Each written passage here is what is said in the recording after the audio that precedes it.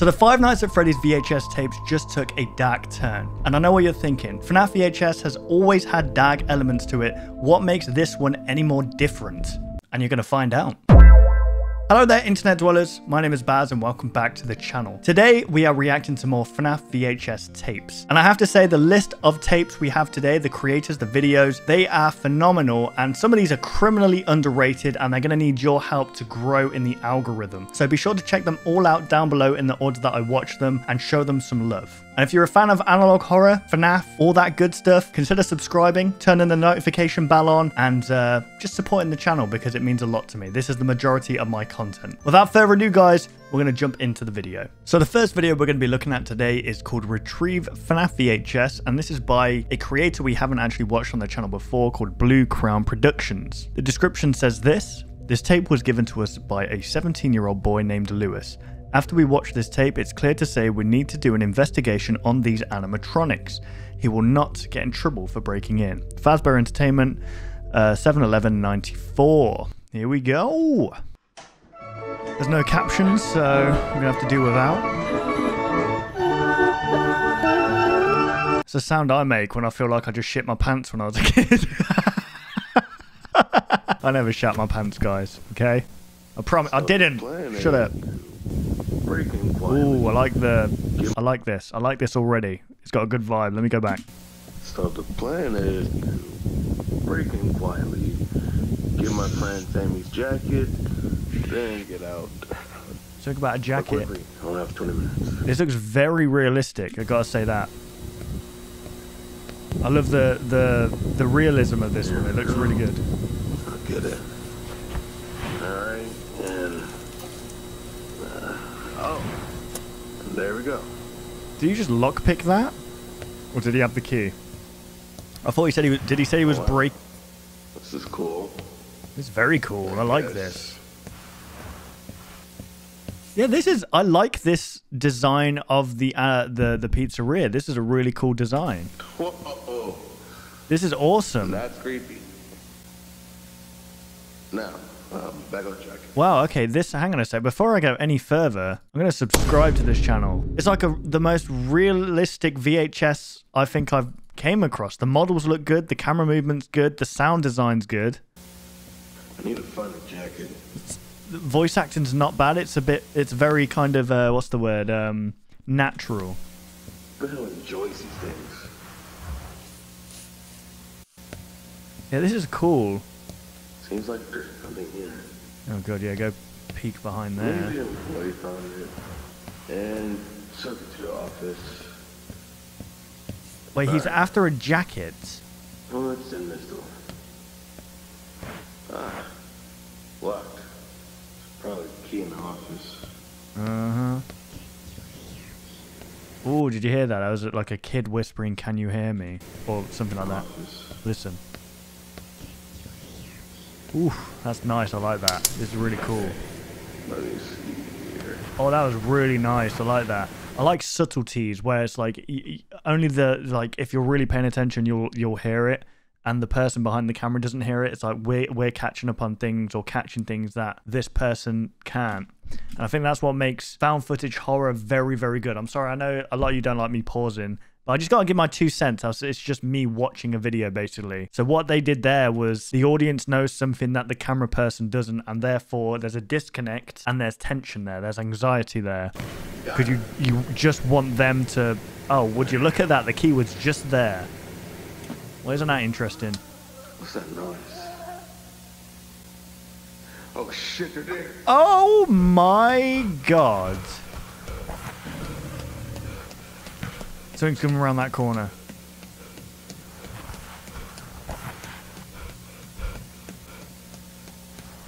Okay, well. What did I do? Now. What the fuck is that?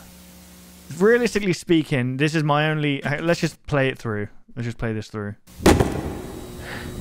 Yeah, I'm not doing that again. Just gotta show Sammy.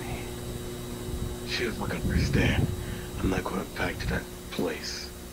Right. I'd say the sound design was good up until the end bit there.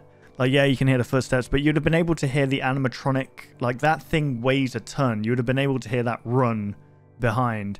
And I know, like, obviously, realistically speaking, there's going to be no music, but this is, I feel like a subtle kind of ambience, like a humming or something as the chase scene was happening would have gave it a lot more tension. But other than that, I thought it was really, really good. And this creator here, Blue Crown Productions, deserves a lot more subscribers, a lot more exposure to YouTube. So guys, please go check out the channels down below. They will be all in the description in the order that I watched them. Go watch the videos for yourself. From the looks of things, they've got loads of different ones here, and each of them could be really good. Look at it, look criminally underrated. We're moving on now, guys, to, from what I've seen of, like, just scrubbing through it, it seems to be very dark. I know FNAF in general is dark, but this seems like it kind of takes a step further. And the only reason I say that is because of the context, or like what's included in this. We'll see. So this is Valox, and it's called Birthday Boy. Valox has been doing sensationally these past couple of days, these past couple of weeks, and I love to see it. Like I said, I've always been rooting for him.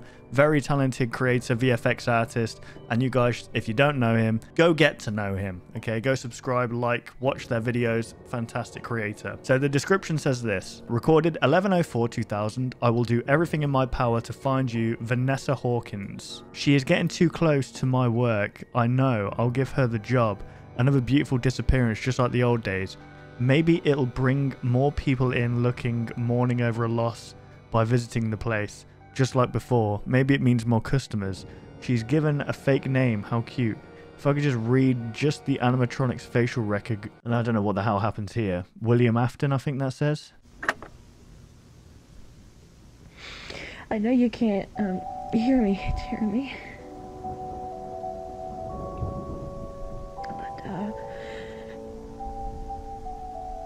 But I miss you every day. Jeremy. God, I miss you every day. Damn. 15 years is A long time. it's a long time, Yeah. and it's difficult for me to find closure when you were just taken Interesting. from me so suddenly.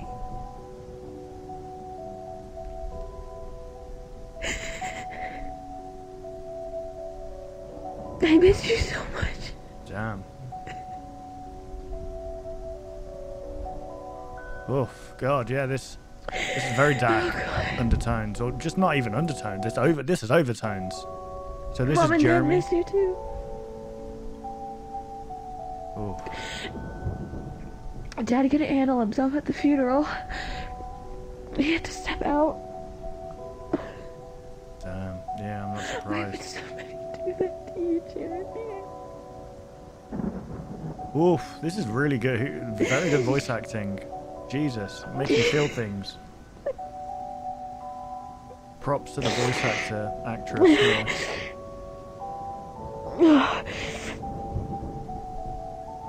I'm gonna find him, Jeremy. Okay, so that's who was getting close. This is Vanessa speaking now. She's looking out of grief, which any parent kind of would. Which I do feel sorry for, like, the parents, or, like, the siblings of people who might go missing, or just like someone's murdered and you have no closure. And it must be horrible to go through that, like, every day, kind of thinking you're not doing, your son justice, or your parent justice, whoever it may have been. It can't be a nice feeling at all. That's horrible. I'm gonna find him. Oh, Vanessa. It makes you hate the antagonist even more, though. So I feel like maybe that's what the FNAF movie didn't do a lot. Obviously, there was this whole, just the animatronics are possessed and stuff, but it never really kind of made you feel hate towards the actual killer itself, which I think could have been done better, but there's only so much you can do and keep the age rating at the same, at the same time. everybody can finally find some kind of closure. Yeah. Happy birthday. There's 5 party hats So there. everybody else has the same fate as you. Because no child deserves that. There's that blood underneath, man.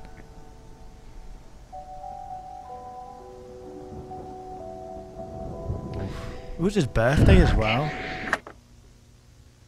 Damn, that was cool.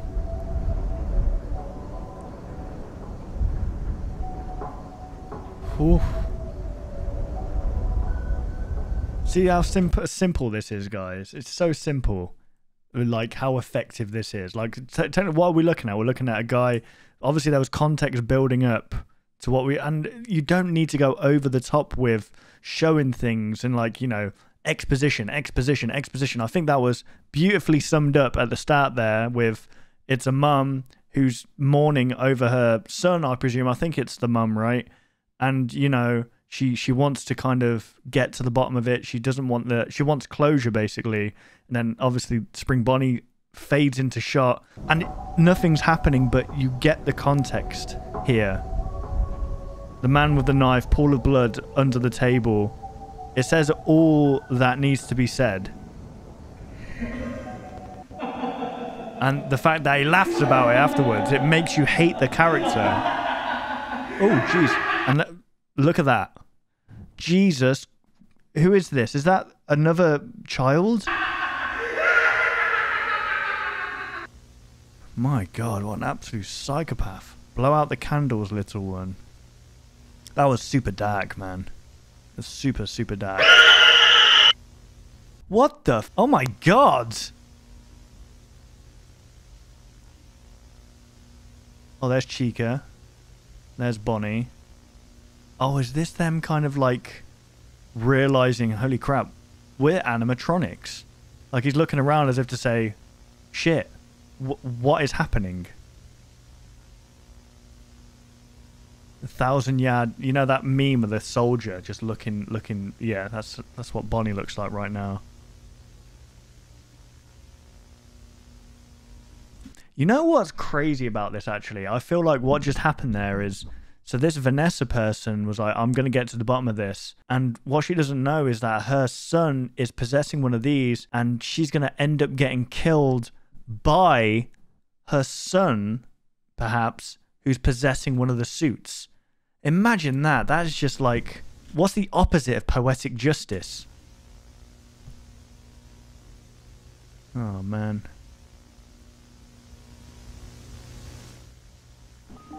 Birthday boy. That was, my God, Valox, oh, it just gets better and better with every single upload. Like, genuinely, one of my favorite FNAF creators out there. That was, we've actually got another one of Valox's videos last that we're going to check out. But guys, seriously, go check out Valox, man. That was a fantastic video. It just goes to show storytelling is best done simply. Like, yeah, you can have like shots that have double meanings and stuff like that, or like subtext to what you're trying to say. But it's the simplicity that really keeps you hooked. And that's what Valox is really starting to learn here through their storytelling. Because not only were they really good VFX artist, but they're becoming a really good storyteller. And yeah, I'm all for it. So awesome work, Valox. Keep up the good work. So the third video we're watching is by another person that we've never watched before, called Spoo Barrett. I came across most of these myself, by the way, guys. I was looking through recommended, but let me just quickly go through my submissions to make sure. Okay, so Valox themselves has submitted some of these, well, at least the second video that we're going to be watching.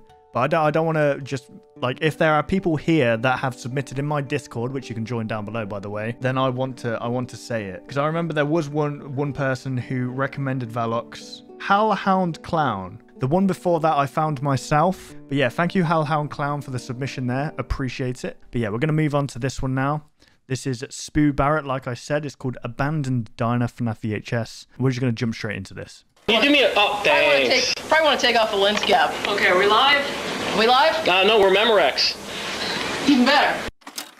Wait, what? Okay, really? Yeah, check this out. See the sign? This property is under video surveillance at all times. Wow. See? Okay, kind of almost like someone would want to steal this stuff. Yeah. So yeah, hopefully we can get the camera where it can pan all the way this way. Okay, first thing I'm noticing straight away, the voice acting's very, Like, this is obviously a group of young people who are trying to get a thrill out of exploring an abandoned pizzeria with supposable animatronics inside. Maybe they've heard about the rumors of them being haunted, and you know, it gives off the vibe of like early day YouTubers. Like, obviously this was before YouTube was a thing, but it gives me that same kind of vibe that urban explorers do, where they're, you know, they're highly energetic, they're ready to go, they want to catch something, but they're about to catch something that they really didn't want.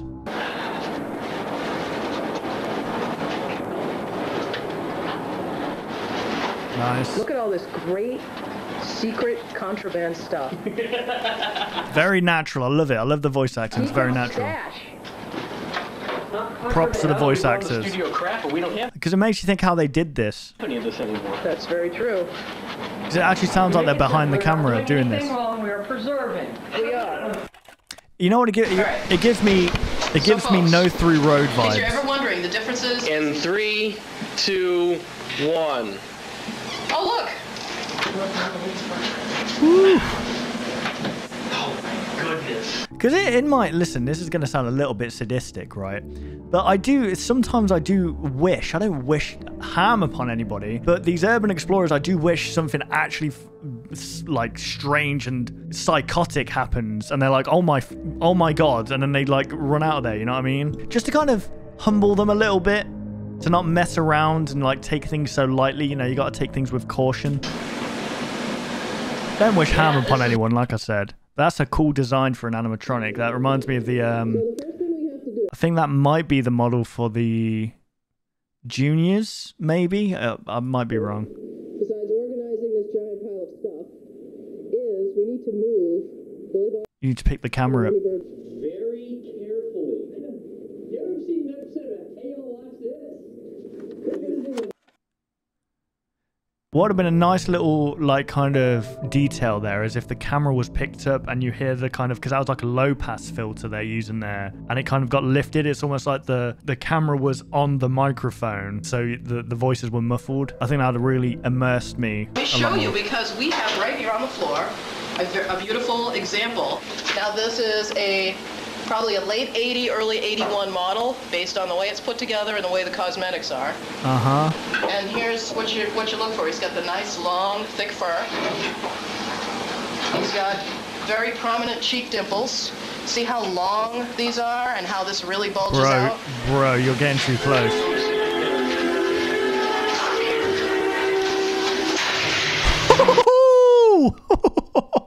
Wow, that was sick. Okay, I really like that. Oh my God! Is that a person there? Oh, that was so good. Hang on, how many views has this got? This deserves a lot more. And a lot more subscribers. My God. These young people, man, are so talented nowadays. So we've got a good list of videos today, for sure. That was Abandoned Diner by Spoo Barrett. I've just subscribed. Go check them out for yourselves. Yeah, fantastic work. Really, really good. So we're going to end with Valox now. And like I said before, Valox is just getting amazing with their storytelling. Really, really good. And they obviously recommended this one themselves on my Discord, which, by the way, like I said before, join it down below if you want. Submit me something scary in the Scare Baz submission channel. And if I react to it, I will give you a shout out. Recorded 08/23/2005. Today we investigate another abandoned building called Freddy Fazbear's Pizza. It was abandoned in the 80s after the company Fazbear Entertainment failed to weave their way out of a huge lawsuit case, still spoken about today, to do with 5 missing children. Decades after the event, and people still talk about what happened, and as usual, ghost stories began spreading. I think it's safe to say that they might just be true. Josh Wilson. So this is going off of the idea that Freddy Fazbear's Pizza was literally shut down for good. There was no reopenings. There was nothing like that. It just became an urban legend. And obviously these urban explorers are going in, similar to that last video that we watched. So here we go. Last video by Valox, Abandoned Childhood. Let's jump into this, guys. CC's on. This place has been abandoned for a very long while now. It was just sort of forgotten about. I'm sure we're all aware of the ghost stories going around about this place. Yep. You know what's awesome about this design as well? Is that was the first... I remember when Five Nights at Freddy's first came out, this was the image that was used to say that, oh, I remember it was like based on a real game, and people were like calling up to see, because they believed it was based on a true story. I'm sure we're all aware of the ghost stories going around about this place. Yeah. Freddy Fazbear's Pizza, where fantasy and fun come to life. Looks like other people have already been here, because I can already see that the front door's been left open. Mm-hmm. Wow. Why is it not chained up? Probably was. Well, it certainly is creepy as shit in here. Yeah, you're telling me. That's a cool little menu. Oh! Shitting hell! Shitting hell. That's a very English thing to say. Or is it? I don't know. So from what I know, they tried to keep the place running, even after the incidents. And it just But of wouldn't course, work. business wasn't exactly booming the same way after all that. No, I can imagine. I assume it was a whole different vibe back then. Mm-hmm. This place was full of the smell of pizza and the laughter of children. Yeah. So many people must have been And in the here. screams of children, you Poking know, around. dying and... Nobody seems to film it for others to see. They're scary, man. Like, I kind of imagined when I was on set of the FNAF movie, I always kind of pictured what it would be like if no one was around and it was just me in that kind of pizzeria location looking up. And I was around like 2 or 3 other people, obviously, like recording. But I remember getting this feeling like, man, this would be creepy as shit if I was on my own right now. That is literally just a blow-up pool with some balls inside. I guess that's what a ball pit is. Reminds me of that. News, even years after. Their parents still Who the hell would come in here and do that? I guess it's like a protest almost. The owner wouldn't hang that up. They'd frame it. We're so proud of this. There's absolutely no way there's still power in this place. Maybe. You're going to turn around and Freddy's going to be there T-posing.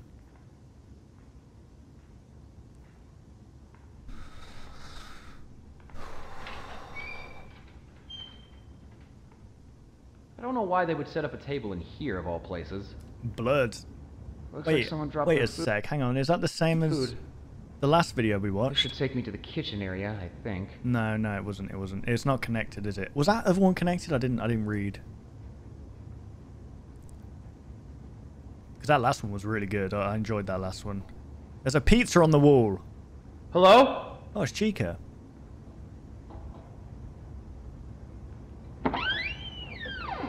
Oh my god.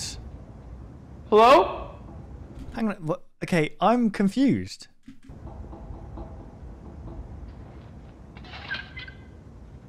Oh my god. Oh, that's nasty.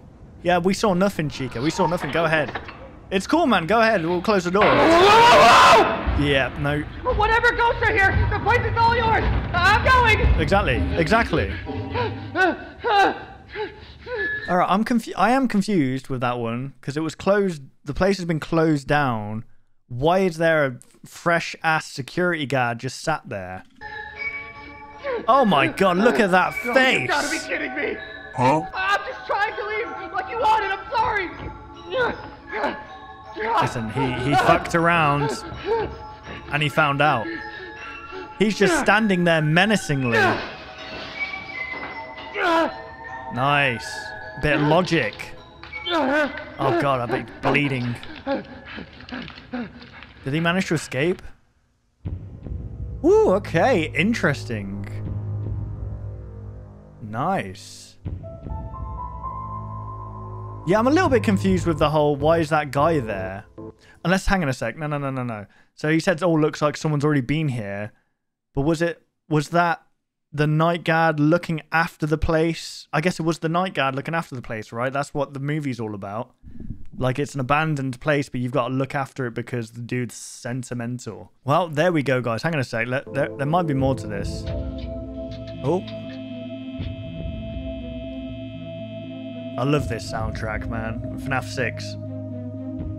Fantastic. It's got the one thing I've got to say about FNAF that I don't think gets enough credit is the soundtrack, the sound design, like that's used, the music. Like I use it a lot in my videos. I was probably in this video for all I know. Forbidden Nocturne it's called. I think it's Sister Location. It's really good. And this one's obviously Pizzeria Simulator. But yeah, I enjoyed that. That was freaking cool. Those were a good list of videos right there. I hope you guys did enjoy. Like I said, go check all of them out down below. Leave a like rating. Watch them in your own time. Give them watch time. Because seriously, that's what matters in this YouTube game. If you watch a video all the way through, YouTube will look at the channel and go, okay, they're watching this. They must be doing something right. And then they'll recommend more of the videos. So yeah, go do that. If you guys enjoyed my reaction, why not leave a like, rate, and subscribe? This is the majority of my content, analog horror, FNAF stuff, and I hope you guys enjoy it. But yeah, thank you for watching, and I'll see you guys in the next video. Take care, guys.